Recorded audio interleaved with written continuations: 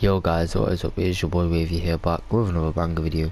And today guys, I'm going to be teaching you how to become Thanos in Fortnite Creative, and I'm also going to be teaching you how to get the Thanos Infinity Gauntlet in Fortnite Creative.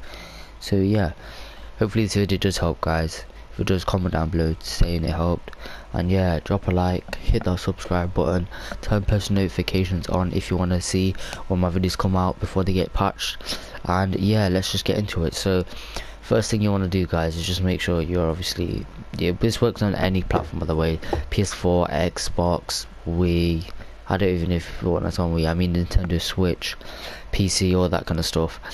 And yeah, it works on new gen and old gen. And yeah, so basically what you want to do is just go to creative, and you want to click play, and then you want to click on create, not my games, not discover, not play.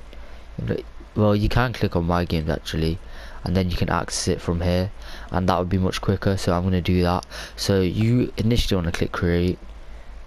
In fact, I'll show you what it is on create, just because for it won't be in your my games if you haven't done it before. So you want to click create, and yeah, whilst it loads, I just want to say I appreciate all the support recently guys. I'm going to be trying to post more. Comment down below if you want any specific kind of videos, and yeah, I'll try and put them out. But yeah, you'll just spawn into creative like so, and then you want to go to any of these consoles, doesn't matter which ones. I'm just going to go to this one, and you want to type in this code 9683458288184. You can pause the video right here guys if you want to see like if you want to type in the code like so. And yeah, once you've done that, you just want to click accept, and yeah, we'll wait for that to load. And pretty much this code says it's 1v1 wages and all this, but in actuality it has to put that so that Fortnite developers don't know it's a Thanos map, because if they did, they'll just patch it. So they have to hide it with saying stuff like it's a 1v1 wager map, when in reality it's a Thanos map. And yeah, once it's loaded, you just want to enter it, and it should automatically start, and that's how you know that it works. So I'm not going to press anything, I'm just going to wait for it, and yeah, hopefully it should start. There we go.